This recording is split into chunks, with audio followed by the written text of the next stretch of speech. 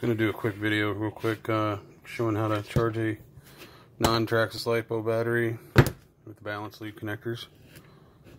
You just take your balance lead here, plug that in, and take your Traxxas connector. It has to have a Traxxas connector on the battery. That's the only connector that will plug into here, or you can get an adapter if you use a Dean's or XD90 or whatever your plug may be, but you can get adapters for them. But you plug that in there. Now you get this screen, and it'll just go up and down.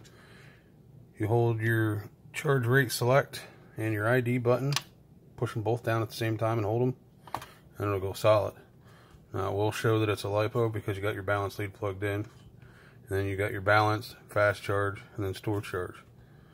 Click it up to store charge.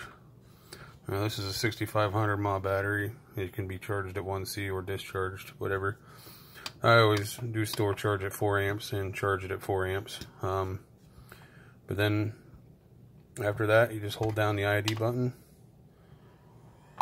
and she'll start to charge. That's it.